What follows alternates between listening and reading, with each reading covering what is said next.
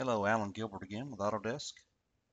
For our sixth video on our AutoCAD Civil 3D Tips and Tricks session from the Fall Florida Users Conference of 2015, we're going to take a look at profiles and a quick way if you need to profile basically from a feature line. So if you have a 3D feature line or a 3D polyline and you want to quickly convert and extract a horizontal alignment and a profile, here's a nice little tip that will help you with that.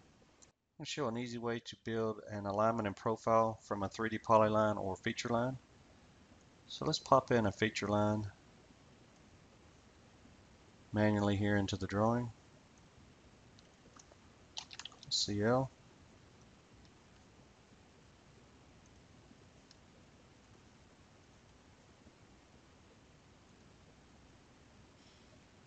And I'll just start here.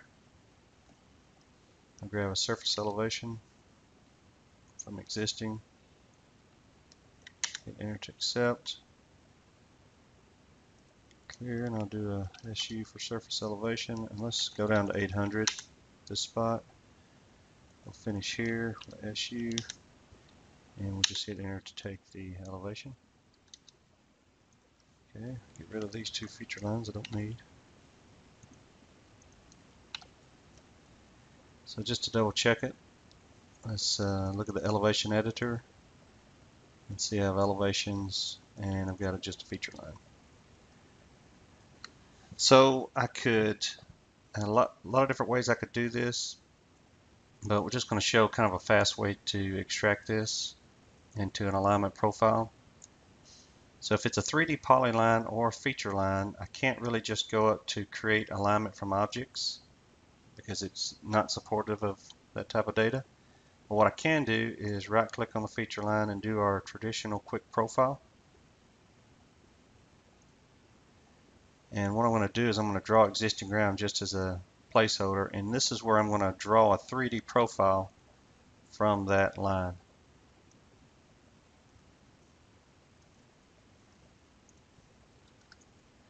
And so here you can see the profile drawn from the feature line, and there's the existing ground surface. Now I can still, this is still dynamic even though it's a quick profile as long as I don't delete this line or erase. But I could actually go and edit the elevations here. And this would of course change.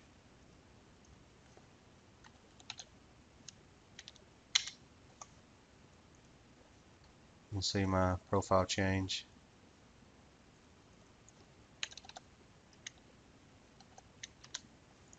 So that's still dynamic. And because now this is a profile, I can actually use my profile editor. Now, if I edit this profile, it's not going to reflect back on the feature line because I haven't projected this feature line into the profile. This is just a representation of a 3D profile of that. But if I wanted to make a quick change, I can actually change it. For example, move a PVI rather. So I move that up above 800.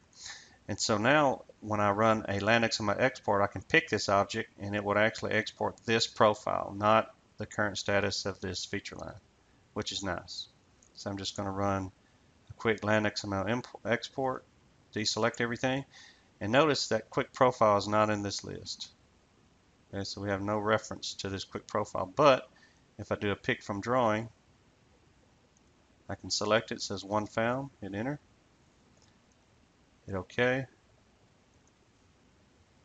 Save that out. And now I can just, for the time being, I can delete that feature line. So let's bring that XML back in, land XML. Insert land XML. Okay, you can see I have alignment, profile data. There's the alignment data. Let's do a profile view. There's my profile. And it still has that dummy name. I didn't rename it because I really didn't have an option to, because it was a quick profile. It didn't show up in anything. I'll turn off the data bands and I'll create a profile. Now you can see, remember I moved this profile above 800 so it maintained what I set because I actually exported that profile representation of that, the elevation of that feature line. So a nice way to get a horizontal alignment and profile from a 3D polyline or feature line.